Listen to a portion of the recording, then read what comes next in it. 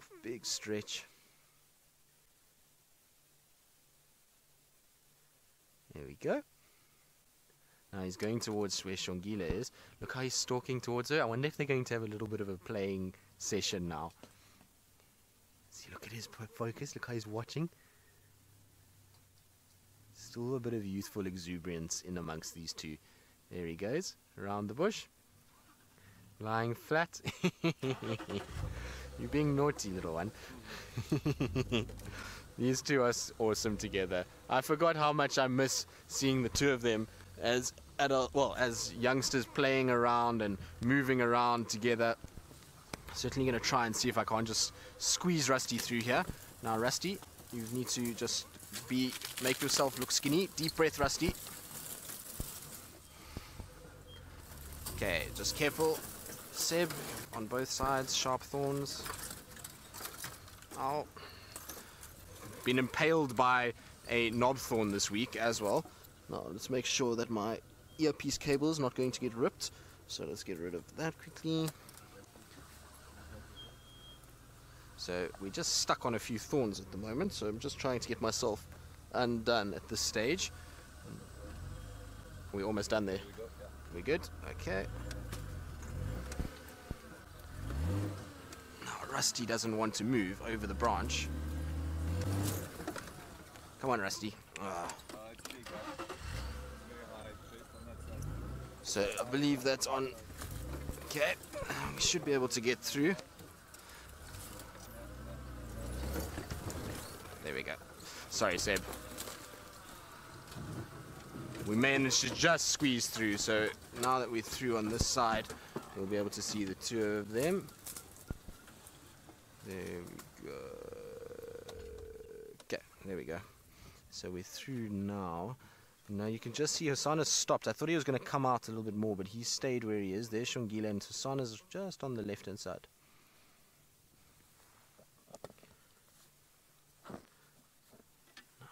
There we go. Hopefully they are going to move together.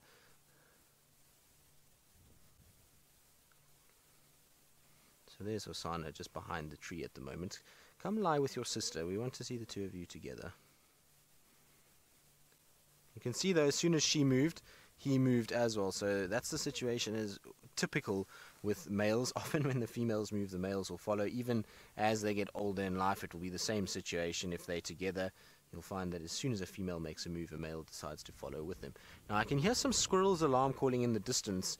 I wonder if it's not beyond the realms of possibility. And both of them have been looking in that area at those squirrels.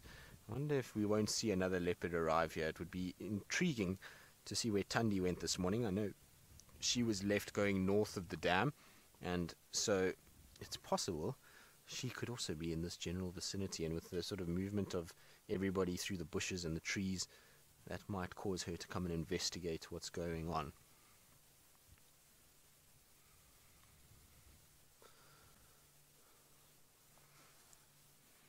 You can see they're very alert as to what's going on. Hosana's also looking around a little bit, and like I say, I'm just hoping he comes out a little further than where he is now, and we'll get a much better view of him.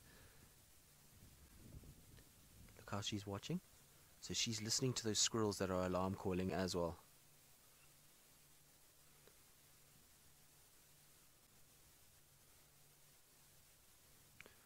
Deadhead Tom, you're wondering if I get the feeling that Xongile and Hosana don't like to be alone. I think so. I think they're young individuals, and they, you know, I don't know if they know what's happened to their mother. Their mother's just obviously disappeared, and so for them, it's a situation where they might crave the sort of companionship of an older leopard, and that's why we keep seeing them with so many different older leopards. You know, we've seen them, like I say, with Thandi, and even with Tumba to a degree. He's not older, but it's another leopard. So it might be that.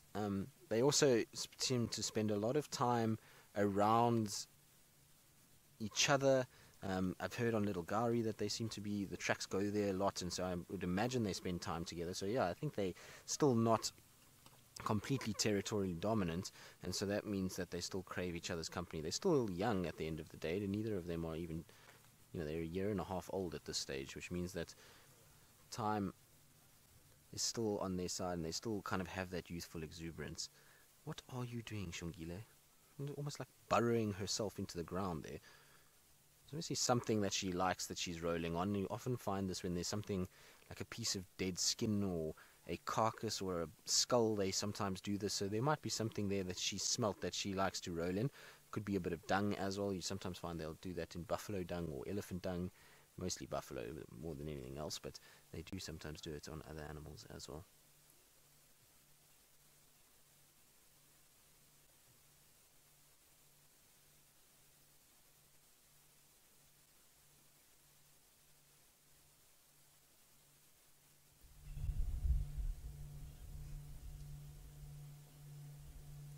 Kat, you're wondering if it's normal to lose so many leopards lately? Well, Kat, a number of the leopards... Okay, so we know Karula just vanished. We don't have any idea what happened to her. It could have been predation. It could be anything. We have just no idea at all. She just disappeared during a time when it was quite wet, and so her tracks could have gone somewhere. She could have theoretically been preyed upon by another predator, and that could have caused her to go. But to me, we don't know.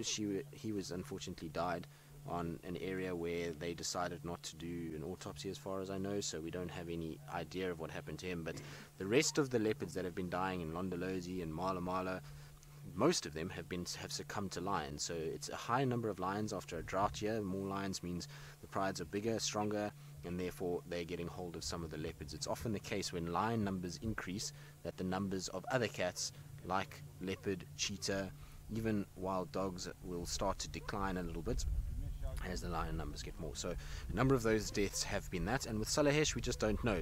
Salahesh, we will get an answer at some point. It just depends on what the tests are and what the lab results are and varying other things like that. So we will find out, and we'll be able to work out what's going on.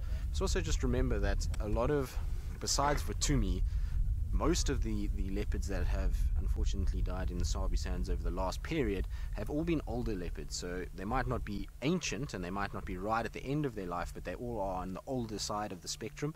So, you know, Karula, Salahesh, both 12 years old. You had Kekalezi, female, I think she was close to the same age, 13, somewhere there, maybe even older.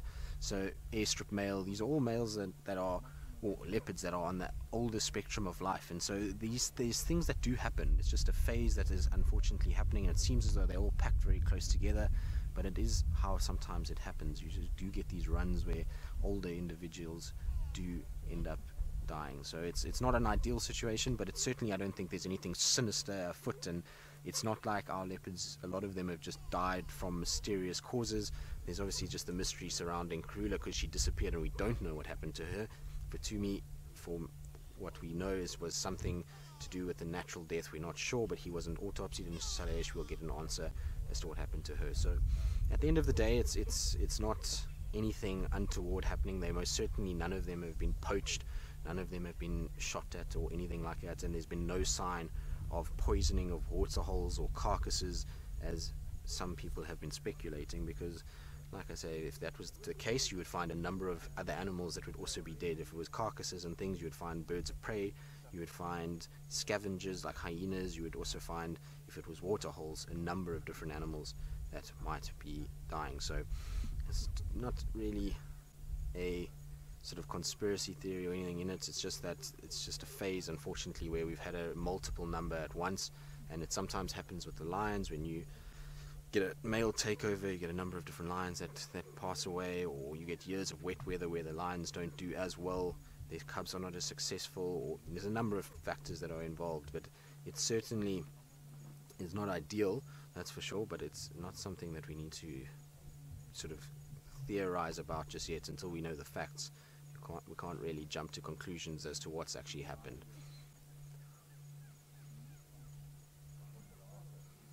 Aaron, you want to know how often leopards die from choking on something they're eating? Aaron, I honestly have no idea. I've never heard of a leopard dying from choking. I would imagine that they can regurgitate and try and cough it out, but maybe it's happened, but I certainly have never heard of it, and certainly haven't, in my experience, heard of any animal inside the Sabi Sands area choking from something that it's eaten. So I don't know, to be honest. I suppose it is possible, but I would be very surprised if it has happened.